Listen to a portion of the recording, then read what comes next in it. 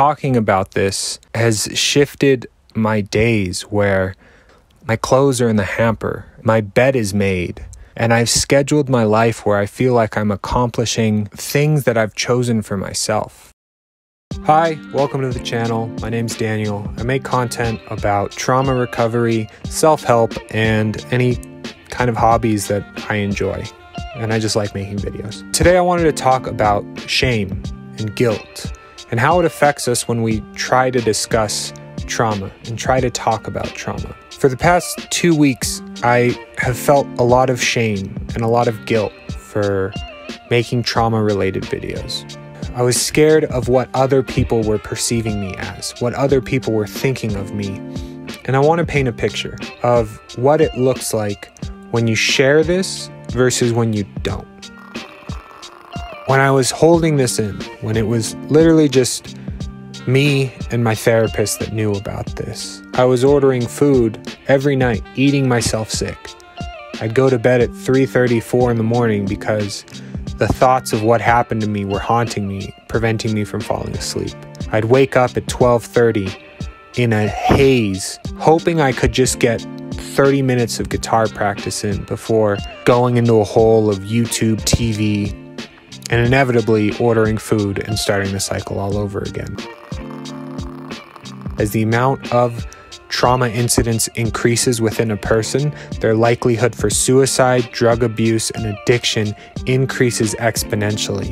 And holding it in is only protecting that person. Holding it in is only doing damage to myself.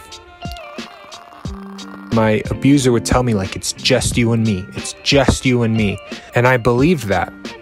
I understand now why I was hiding this, because I felt shame that I shouldn't have. I felt guilt that I shouldn't have.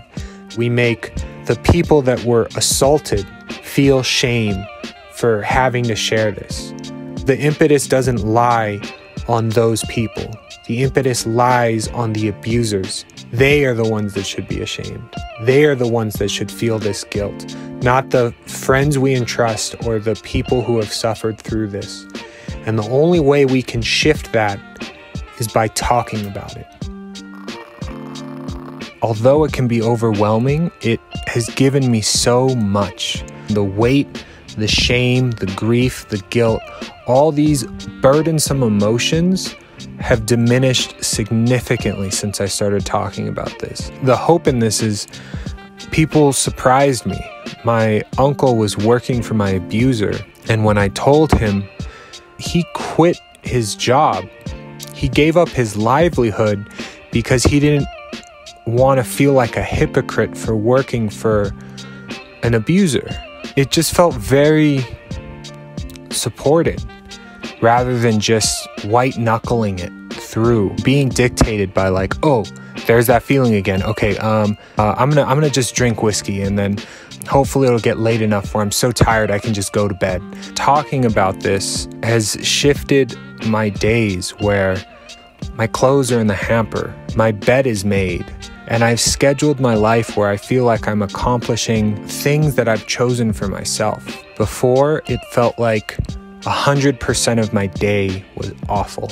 And the major shift was, okay, 51% of my day is good and 49% is filled with bad thoughts. Now I'm at a point where it's like 95% of my day is good. And I'm just putting my energy towards things I care about and people I care about. And that's what talking about this has given me. And I hope maybe my story helps you. If you would like a video on disclosure, if you would like a video on how I managed to tell the first people, I'd gladly make it. Thank you for making it to the end of the video. I know this is a tough topic, but I believe in you. You can do it.